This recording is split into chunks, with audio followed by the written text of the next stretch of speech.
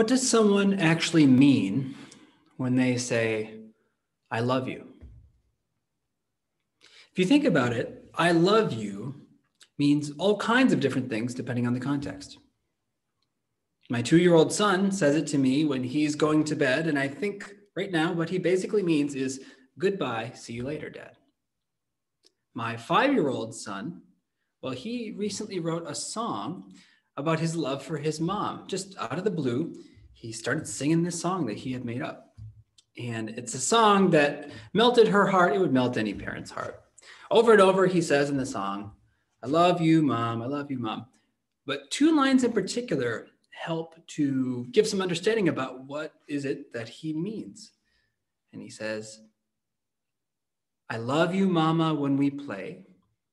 And I love you, Mama, when we sing.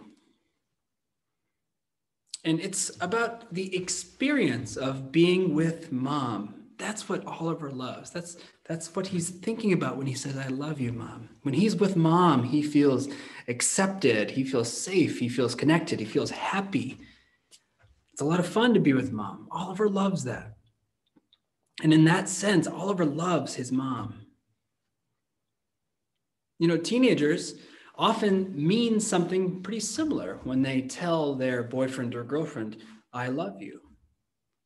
A lot of times it means something like, I feel really good when I'm with you, and I don't want that to go away. It could be because this other person makes them feel accepted or safe or wanted and desired, or because this other person makes them feel alive and excited and invigorated, or just that they feel embraced by the person. But again, it's often a love for the experience of being with that person. The same often goes for adults. I love you for an adult could mean I want you.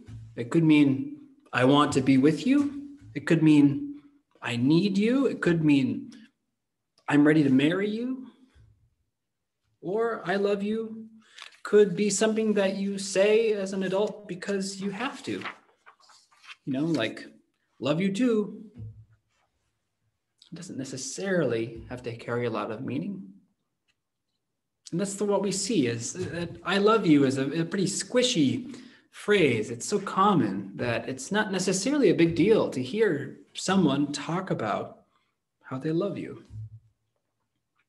But love itself is different. Love itself is powerful. When we are really, truly loved by someone, their love moves us. There is no greater gift that you can receive from a human being than to be truly loved by them. I mean, think about it. Some of you rarely, if ever, hear your parents tell you, I love you. And yet you know that they love you. You have felt their love, even if they didn't talk about it that much. And their love has shaped your entire life. It's made you the person who you are today. There is a power to true love that nothing can match. True love can even forge 2 people into one. And this love is the very gift that God wants you to give to others here in our church community and to others in your life. He doesn't want us to give Valentines. He doesn't want us to give I love yous. He wants us to give the real deal, love itself. Love is what the 3 persons of the Trinity have been giving to each other since eternity past. Love is what God gives to his children. And love is what God wants his children to give to one another. In verse 11, John says, for this is the message that you have heard from the beginning, that we should love one another. Today, we're going to reflect on what this verse means. We're going to be unpacking, what does it mean to love someone? What does love look like? What does it look like to be unloving? And why is it that it's so hard for us to love people even when we want to love them? These are some of the questions we're going to be wrestling with in our text this morning. But before we get into that, I think we should spend some time asking for God's help to bless our time and to work within us. Let's pray. Heavenly Father, we come to you as your children in need of your revelation, in need of new strength, new courage, in need of a new heart and a greater love.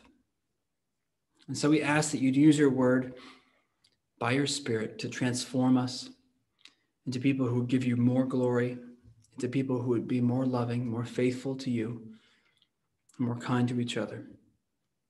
We pray that this word would not come to us and just bounce off of us, but would you help it to sink into our hearts and to change us? We pray this in the name of Jesus Christ.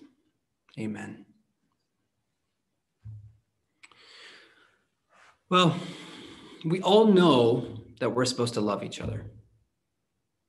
This calling is rooted in the Old Testament. It was reiterated and then amplified and reinforced by Jesus in the Gospels. From the very beginning of our Christian journey, we have known that love is what God calls us to as Christians. But to understand what love really is, we must first understand what love is not. And that's why John starts by talking about hate, which really typifies what it looks like to be unloving. He structures this whole passage as a contrast between love and hate, so that by outlining, first of all, what love's opposite is, we might better understand what love itself is and understand how love must then work and what love must require of us.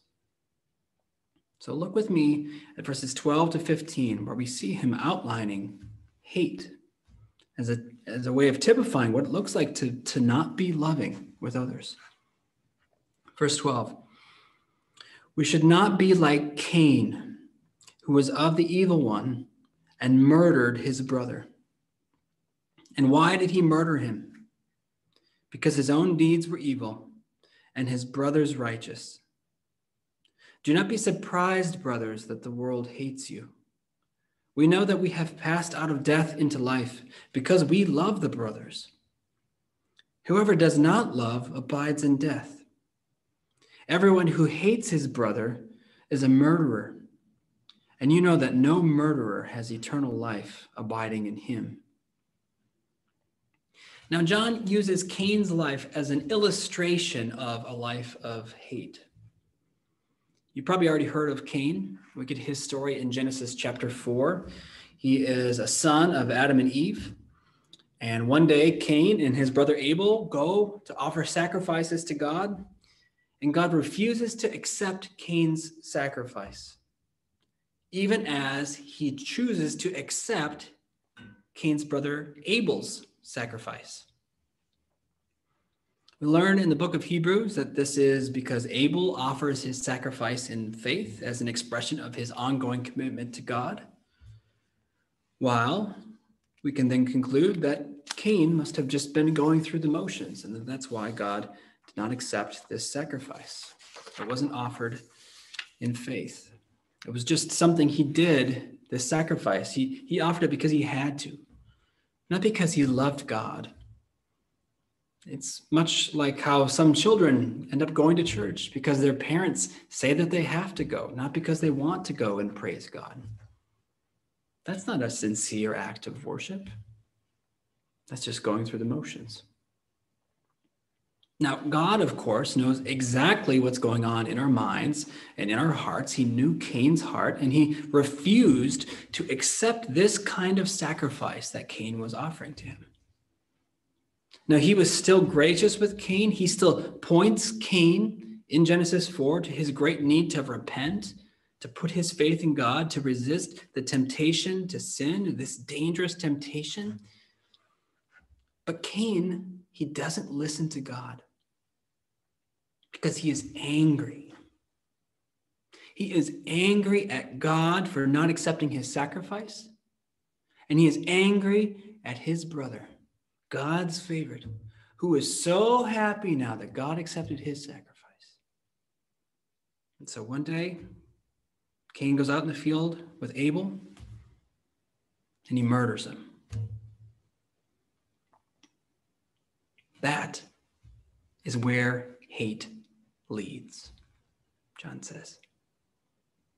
Look at verse 15. Everyone who hates his brother is a murderer.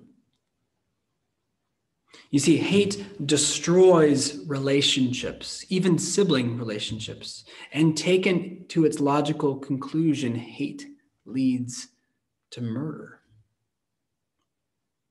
Now, John's building off of the connection Jesus made famously in his Sermon on the Mount. He says in Matthew chapter 5, verses 21 and 22, "You have heard that it was said to those of old, 'You shall not murder, and whoever murders will be liable to judgment.'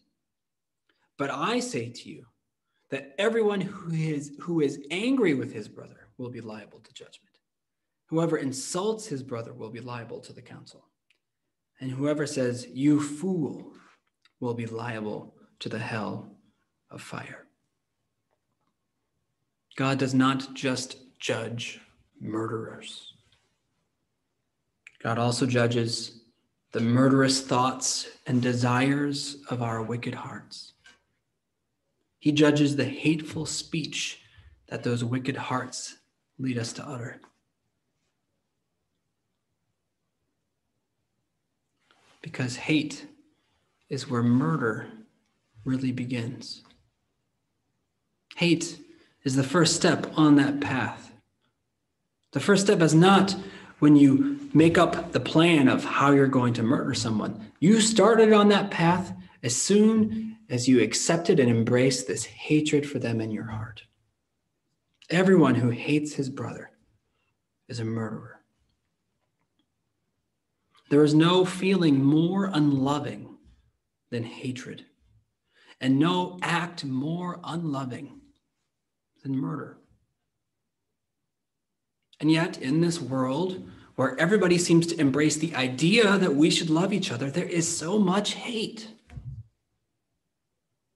John says this is what we should expect to see in our world, that this is how it's always been.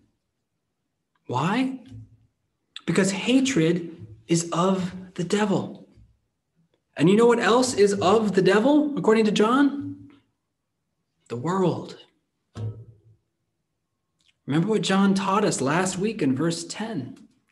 There are really just two spiritual families on earth. There's God and his children, and then there's the devil and his children. Every human being belongs to one of these two spiritual families. As we saw last week, the way you figure out which family somebody belongs to is you look at how they are living their life. It's going to show their family heritage.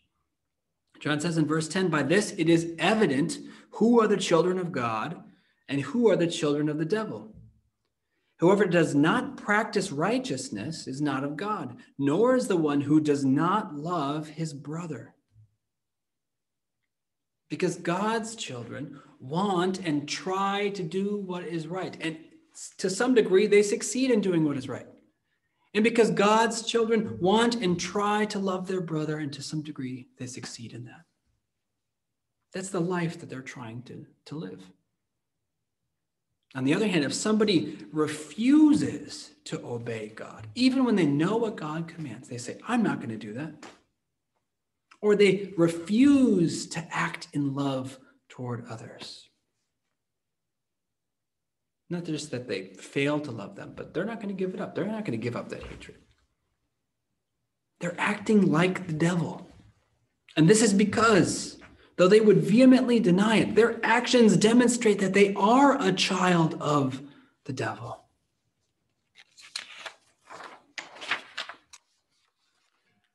John puts Cain forward as the prototype of the devil's children here. He explicitly says in verse 12 that Cain was of the evil one, a child of the devil.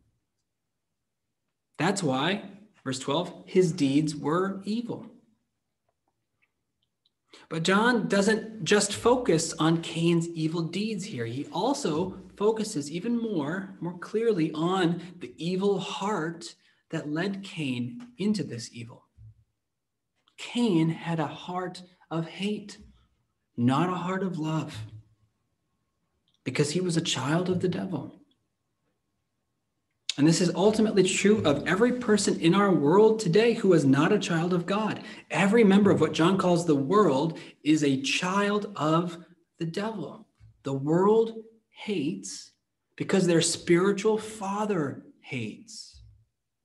To put it another way, hate is the way of the world because the world is of the devil, and hate is the way of the devil. But what does John mean here by hate? It's a key question. Because if we misunderstand what John means by hate here, we might assume that what the world does is therefore all bad and what Christians do is all good.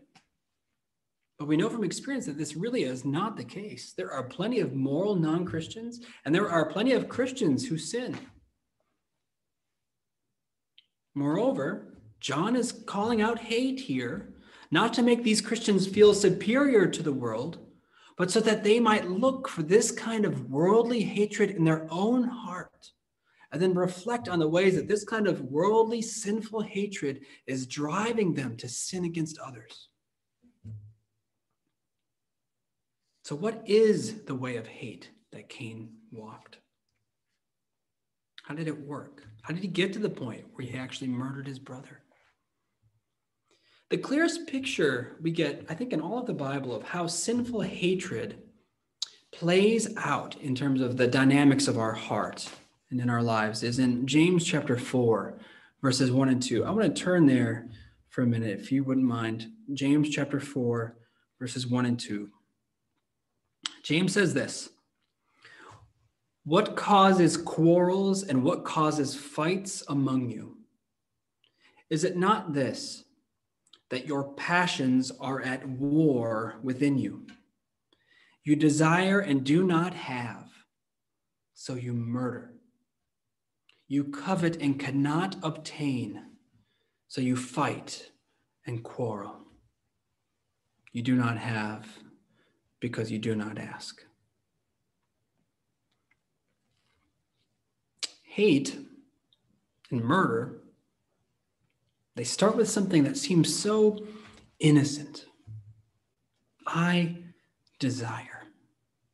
I want. It seems like why is that a big deal, to desire and to want? Well, to start, once you're already thinking, okay, this is what I desire, you're thinking about your desires. Your focus has already turned onto yourself.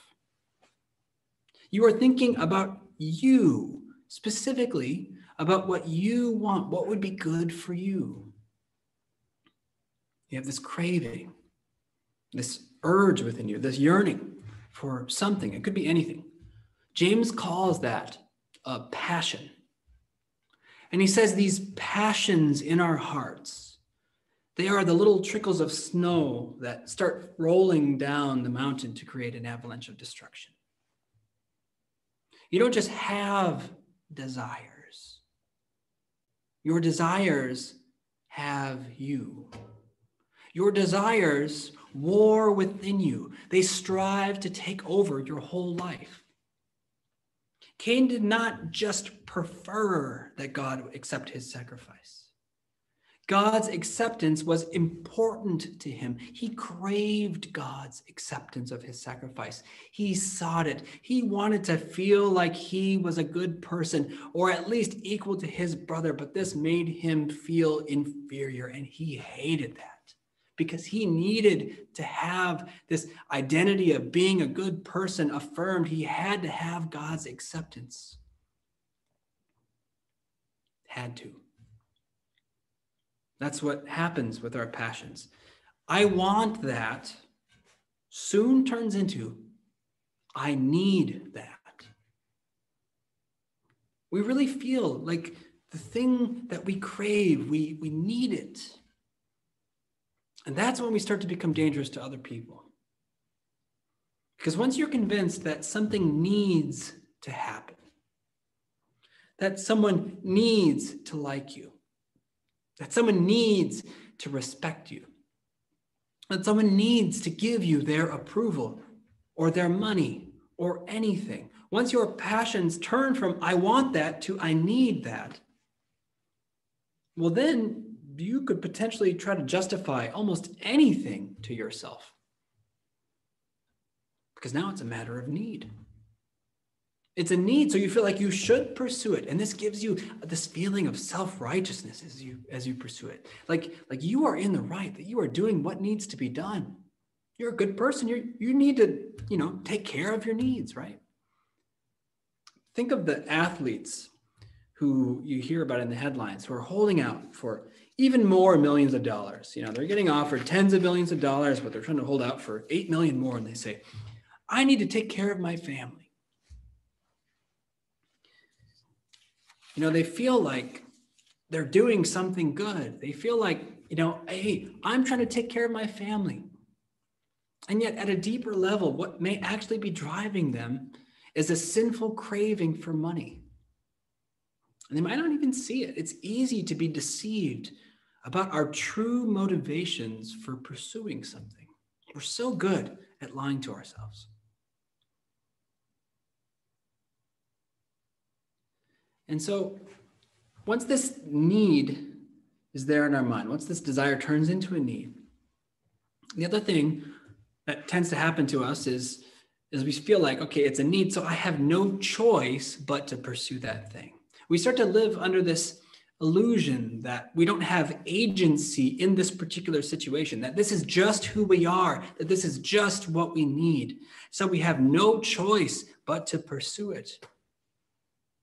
Which then, of course, it sort of lets us off the hook, right? Because if we don't have a choice, then how can we be made accountable for making the wrong choice? So these are the two lies that help us live for our cravings and live a craving-centered life. These two lies. One, I have no choice. I need this. Two, I'm doing the right thing. I'm meeting my family's needs. I'm meeting people's needs. I'm doing good.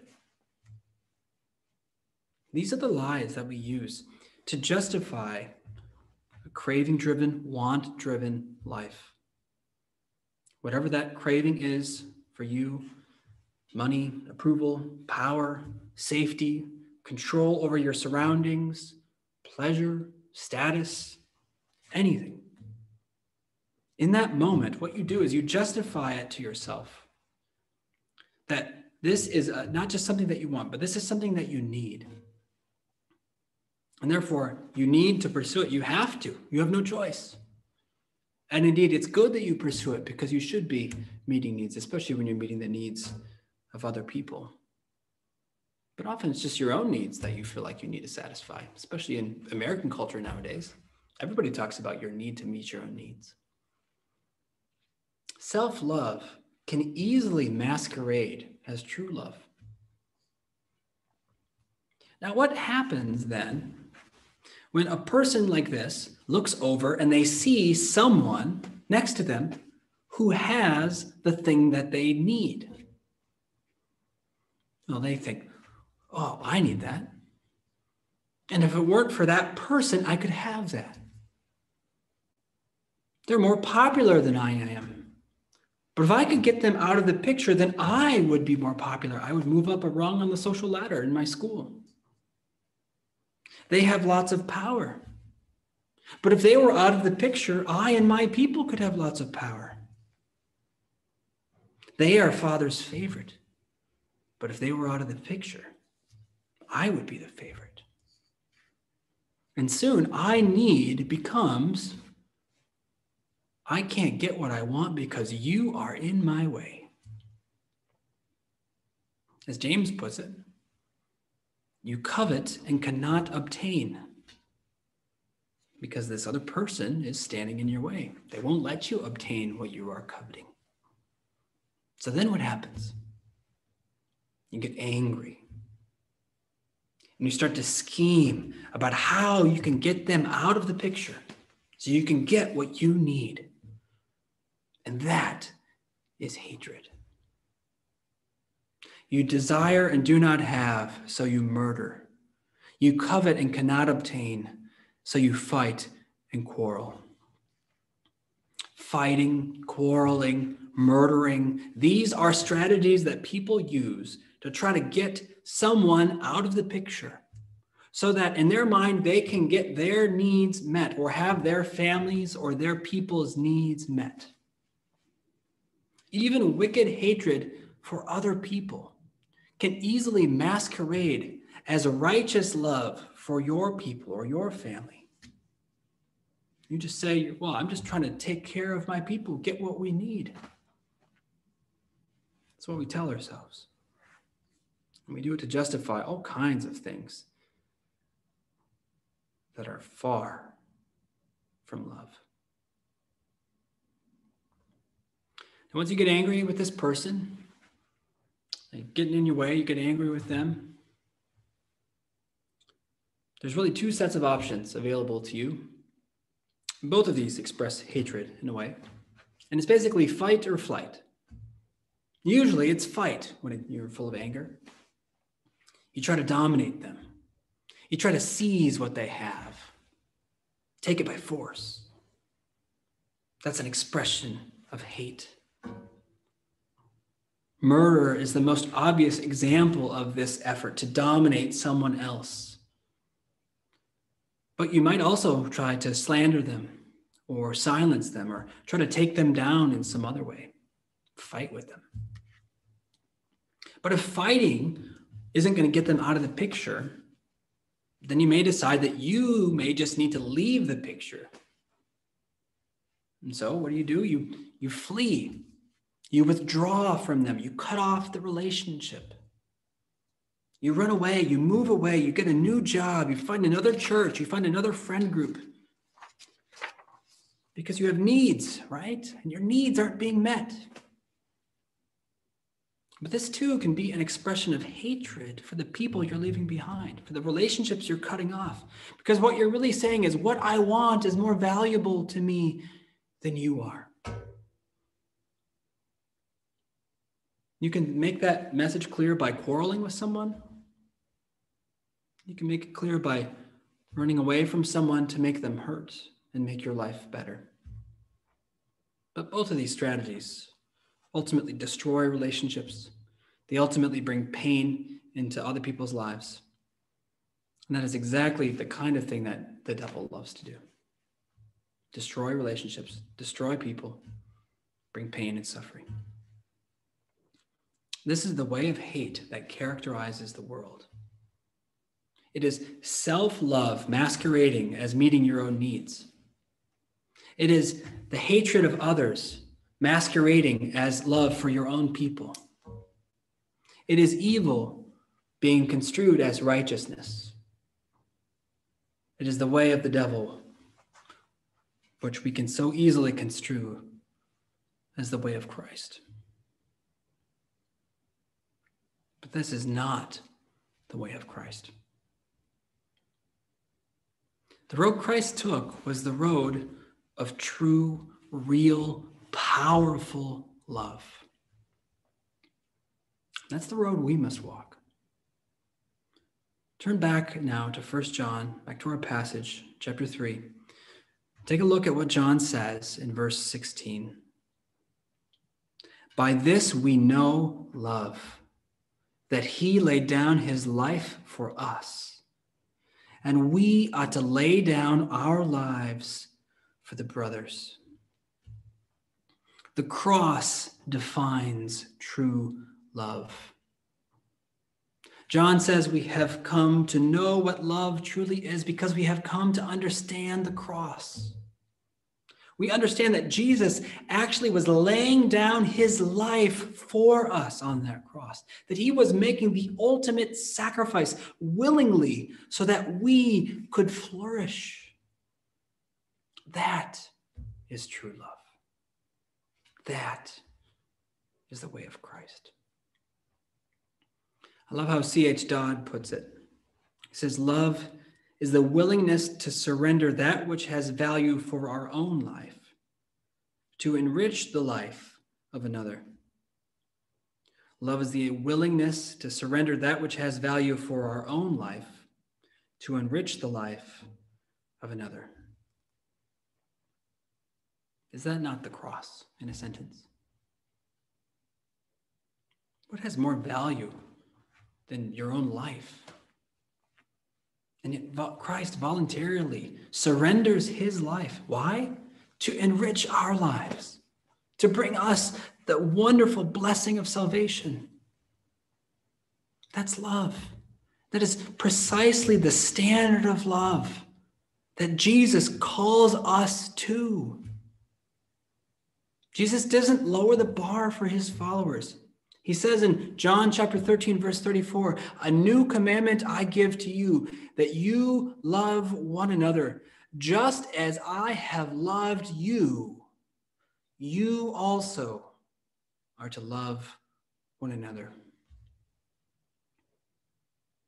The commandment that John heard that day, that John wrote down in his gospel, that he's been trying to live out in his life, that is the reason why he can say in verse 16 that we should lay down our lives for our spiritual brothers and sisters in Christ as an act of love, just as Christ laid down his life for his spiritual brothers and sisters. Now, few of us will ever be in that exact situation where we could actually save people by giving our life in their place. But that's okay, because true love is not simply the cross. True love is really the heart behind the cross. The cross is an expression of that love. True love shows in our willingness to surrender anything which has value for our own life to enrich the life of another. We have countless opportunities to love others like that. John mentions one example here in the verses that follow, in verses 17 and 18. What does it look like to lay down your life as a Christian for your brothers and sisters in Christ? He says, but if anyone has the world's goods and sees his brother in need, yet closes his heart against him, how does God's love abide in him? Little children, let us not love in word or talk, but in deed and in truth. When we see a fellow Christian in need, the love of Christ requires us to surrender what we can, even when it's valuable to us, so that we can meet their need in a way that will enrich their life and help them to flourish. Love is not simply feeling pity for that brother in need. Love is not just encouraging that brother that God is going to meet their needs. Those are good things, but they are not all that love demands of you in that situation. If you have resources in that situation that you could sacrifice to help meet what is for that brother a very real need that they have, then love calls you to make a real sacrifice that will enrich their life. John is emphatic in verse 18. Let us not love in word or talk. Talk is cheap. Let us love in deed and in truth.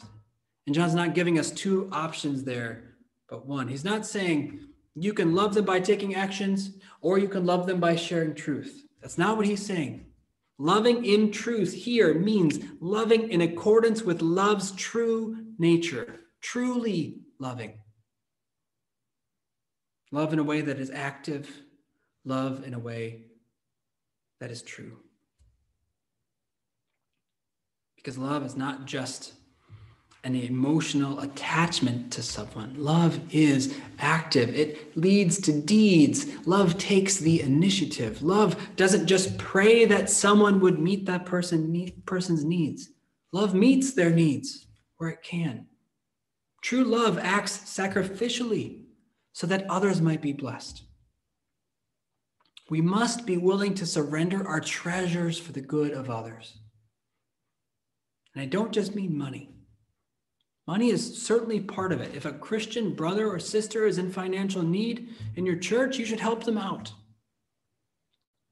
That's what John is saying here. Don't just pray for the person in financial need. Give them some money. As long as you have some money to give. Surrender some of your riches so that their life might be enriched.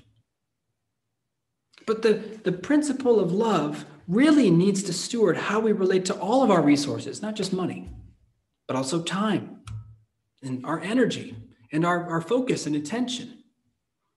Those are scarce and valuable resources, and those too need to be used in the service of love. People have all kinds of needs. Someone might have social needs. Maybe they need somebody to talk to because they're old and shut in and they don't have, they can't get out, or they're living in a global pandemic and they can't see people. Love would call us to call the socially needy in our church, or text them, or write them a letter, or do something to help meet this need to be connected to other people so that we can enrich their life. Another person might have emotional needs. They really need someone to encourage them. They're really going through a hard time. How could you help them get through that time of suffering? How could you help carry their burdens, even if that was going to take some time and energy on your part? Someone else might have physical needs. They need moving help. They need a ride. They need someone to fix their car. How could you use your strength, your energy, and your talents to serve them, to enrich their life?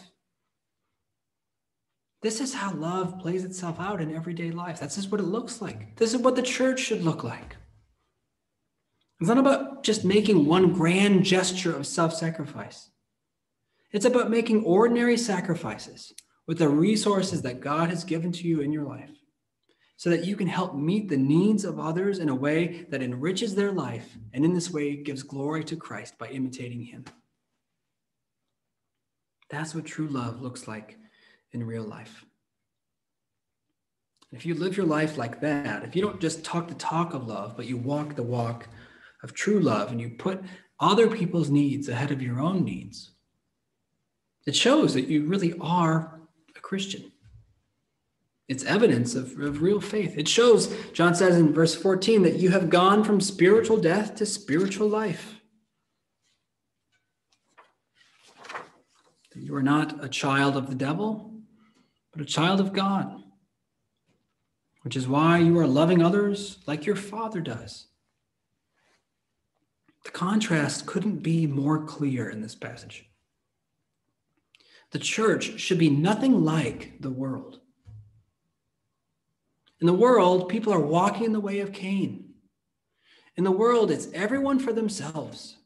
Everyone is looking out for their own interests, trying to get what they want in life. It's, I need that. And I'm sorry, but you are in my way. And you either need to give it to me or you need to get out of my way. And if you don't get out of my way, I'm going to get you out of my way. I'm going to take you out of the picture.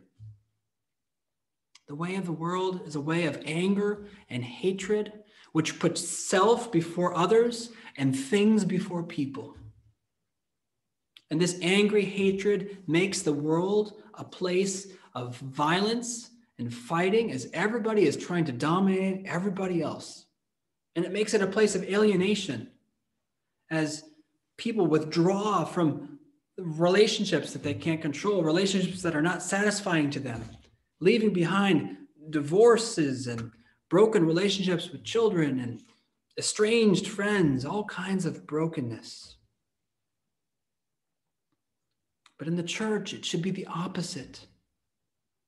Christians are called to walk in the way of Christ, in the way of love, because we trust that Christ has provided and will provide for us.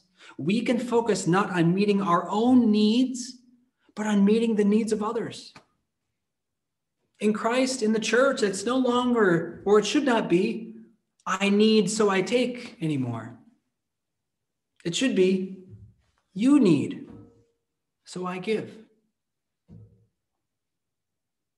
The Christian lives for others, not for themselves. First of all, they live for God. But in their way of living for God, they live for others like God does. And so for the Christian, others are not obstacles to be removed in their life. Others are the loved ones that we want to help. We don't hate them. We serve them. We don't destroy their life to enrich our own life. We give our life to enrich their life. Because when we deserved to be destroyed by Jesus because of our sin, he didn't destroy us. He loved us instead.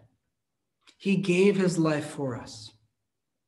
And so now we must give our lives for others, no matter how worthy or unworthy they may seem to us. Because talk is not enough. Agreeing that we should love is not enough. Feeling warm feelings for somebody is not enough. We cannot just love in word and talk. We must love through deeds of love. For as Christ showed us, this is what true love does. And if you're a Christian, you will want to live like that. And if you're a Christian, you can live like that. Because God has brought you from spiritual death to spiritual life. But love is still not going to be easy. Love is never the easy way. Because love costs us. And we don't like to pay for things. We go to great lengths to get out of paying for something, don't we? It's because we really value our money. And this makes it hard for us to give it up.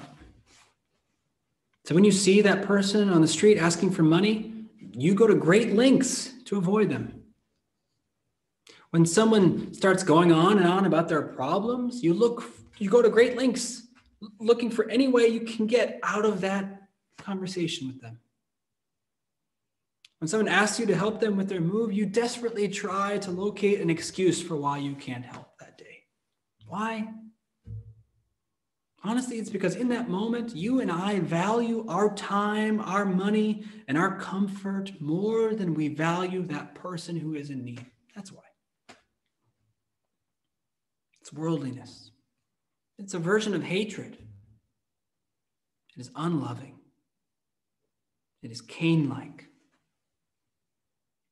Cain opened his heart to his own sinful desires, and this led him to close his heart off to his brother. So to obey Christ's command and to love our brother, we must do the opposite. To open our heart toward others, we must close it off inside. We must close our heart off to our sinful desires. It's only by saying no to the demands of self that we can say yes to Christ's demand that we love our brothers. If you have a hard time loving others, it's because you have a heart problem. The valve that's supposed to be closed is open, and the valve that's supposed to be open is closed. You've let your passions loose, and they are leading you to put others to death. It is only by putting your passions to death and saying no to your own selfishness by the power of God that you can grow to help others live and to flourish. The way of the world is to enrich your own life, even at the expense of others. The way of Christ is to enrich the lives of others, even at the expense of your own life. Let's pray that God would help us do that very thing as his people. Heavenly Father, we pray that you would so transform us that we would live out this kind of life of love that we see exemplified in Christ. This kind of life of love that he paid the price so that we could live. We pray that you would help us love others in the way that we will one day love them when all of these passions have been put to death by Jesus, where there is no more sin in our life, and we can truly be people who reflect Christ as we love you and we love others. Would you put to death these sinful passions within us, all of these desires that we have to just live for ourselves and focus on ourselves?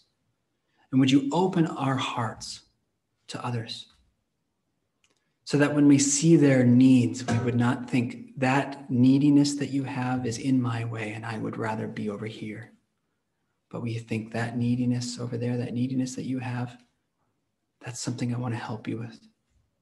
I want to serve you. I want to help you grow and flourish. Father, would you give us generous hearts? Would you give us hearts that are not just focused on our own life and what we want to do, but just the hearts that are all about you, what you want us to be, what you are doing.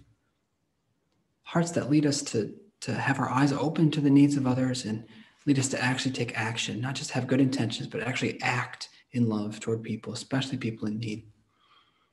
So we pray that you'd open our eyes to those needs, that you would have us meet, and that you would grow this love for you and for others within us, so that your love might knit us together in our church as brothers and sisters into one tight-knit spiritual family that brings you glory, as we don't withdraw but come together, as we don't dominate each other but serve one another in love.